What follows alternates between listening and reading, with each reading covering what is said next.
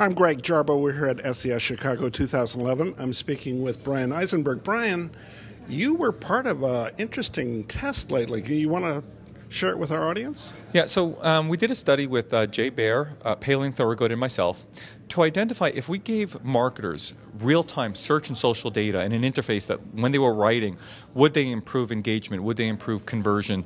And we did a number of things. We took a retailer and we looked at how successful some of their product pages were when they were rewritten, especially after post-Panda update. We took Jay Baer from the Convince and Convert blog, and he rewrote some of his old posts and wrote some of his new posts using this particular tool that we used for the study to make it easy.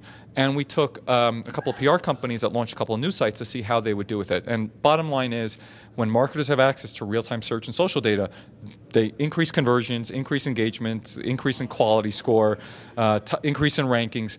What happens, I think, the challenge that most marketers have, and we know this as search engine marketers, if you want to write copy that's search engine friendly, you have to go ahead, do the search engine keyword research, then go ahead and plug it into when you're writing. And it's the distraction from one tool to the other that takes more time than people would have. Writing online press releases, same kind of thing.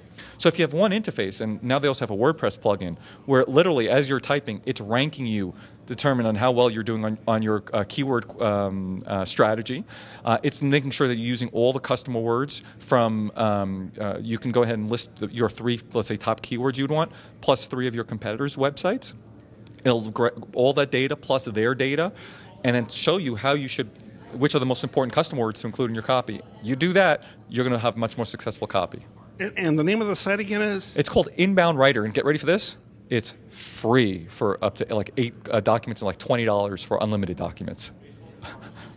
Free. Now, that's a marketing presentation.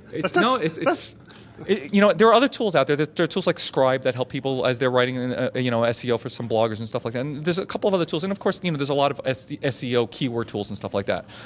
We're just saying, look, make sure you have the data when you're writing. Of course, if you can get it into a simple way where you can bring the data in as you're writing, just saves you a little bit more time. But at the bottom line is, most retailers, their copy got hit hard after Panda because they're having generic copy. Most bloggers, they're not focusing in on using their customer words, they're focusing on the art of writing. Like, you're a writer, I'm a writer.